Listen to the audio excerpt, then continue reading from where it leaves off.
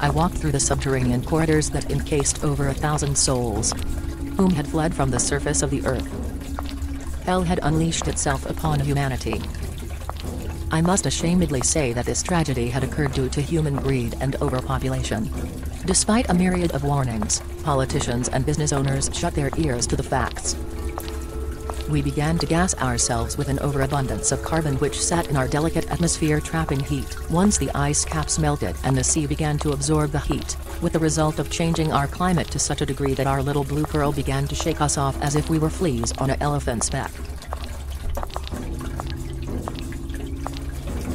It only took nature 5 years to decrease humanity from 11 billion to just 1 billion, sea levels rising while the forests were burning, alongside of which, floods and droughts were eroding the soil, limiting crop growth. Hunger's spiky fingers began to tickle our tummies. The only thing is, no laughter could be heard, only the screams of pain which lead to war and the eventual near extinction of our species. I was born down here, and had never been above ground. I had seen lots of videos of how it used to be, and lots of videos of how it was now. I was on my way to see my sister Ruth. She had been born on the surface, and had been caught up in a horrific program known as the Great Blinding. This was a program designed to remove the eyes of children for the purpose of breeding. The idea behind this utter madness was that they would not see or know who their breeding partners were.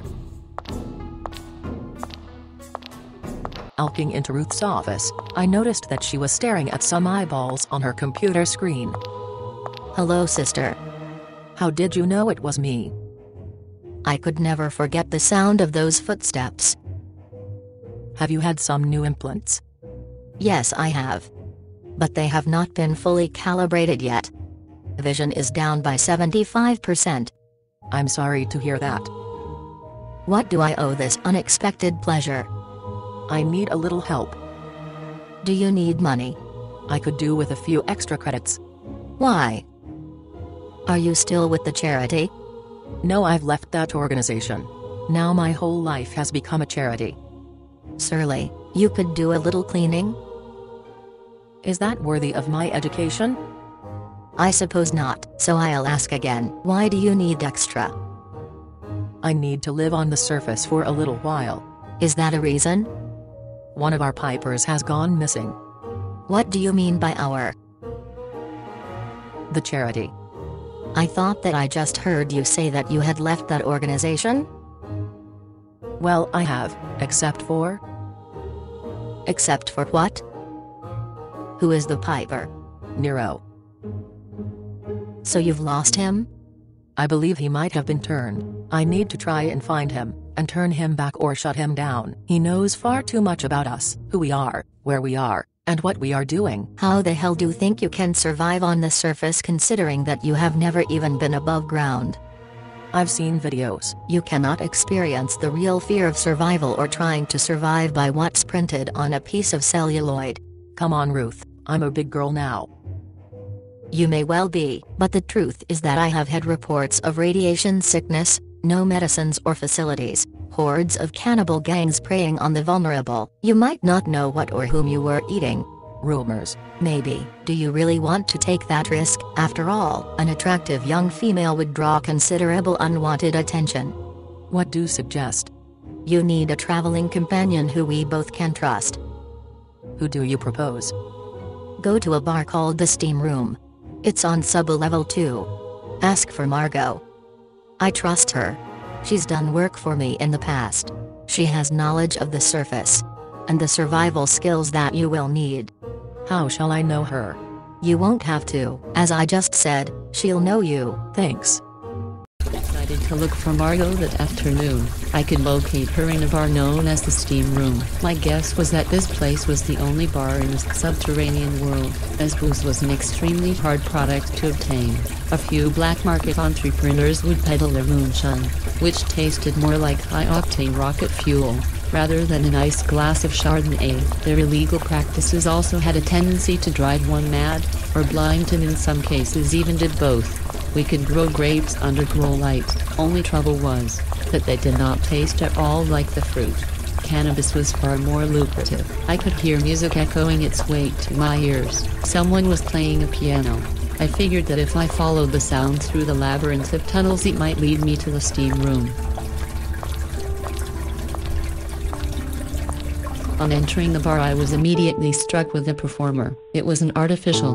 How I hated them. They could not be trusted. This one looked like a nanobot, whose function must be bloody obvious. They were purchased by the wealthy to look after their children. Only problem was, some of them had a manufacturing fault, or circuit damage, and instead of shutting down, as in one case, grabbed a chainsaw and began to dismember the family whilst eating Sunday lunch, shouting, "Now you know how that lamb must have felt." They were manufactured using high-tension plastic and steel, which could not be penetrated by bullets, so the police had to use a shoulder-held rocket launcher to stop the thing. The irony is, they all had cutesy names.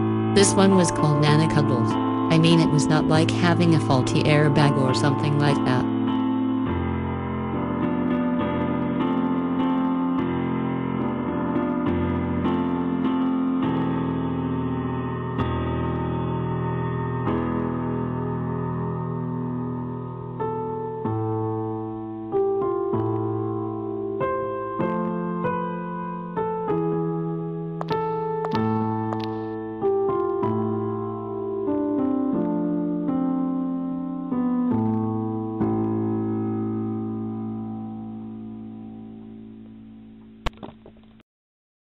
I finally spoke to the object, asking, had she seen Margot?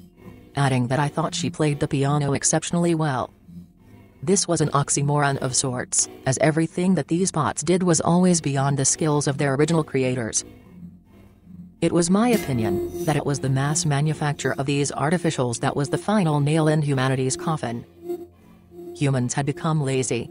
And as the old saying said, the devil makes work for idle hands, and had their hands become stained. She turned, saying that I must be Beth, and that she was expecting me. My gut squeezed in with that feeling of nausea. I replied in the affirmative, that I was. She continued. Ruth said you want to live above ground for a little while. Yes. I'm looking for Nero. We believe that he's gone rogue. I know him. I don't think he could be turned. Nero is tougher than he appears.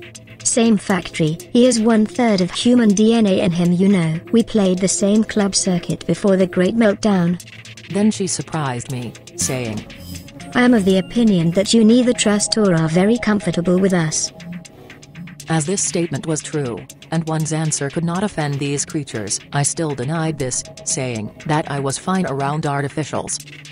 We are very perceptive, you know. Humans are easy for us to read. If we are going to travel and work together on the surface, then you must put your prejudice to one side, as it's a very dirty and dangerous place, and that both of our survival will be tested.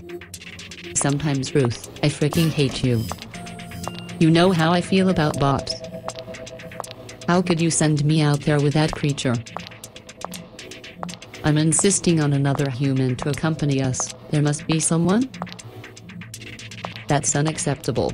You know that. How do you know she, or rather it has not been tampered with? You say that you would not forgive yourself if any harm came to me. Yet you send me up there with that thing. No. I won't hold my tongue. Of course I need to. Do you want this whole damn operation to be discovered, endangering us all? I'm not being over-emotional. I've never trusted them. Why should I start now? What reason? That's blackmail. Why are you holding my feet to the fire? Just because you're my elder sister. Mother always said father favored you, which gave you this superior complex.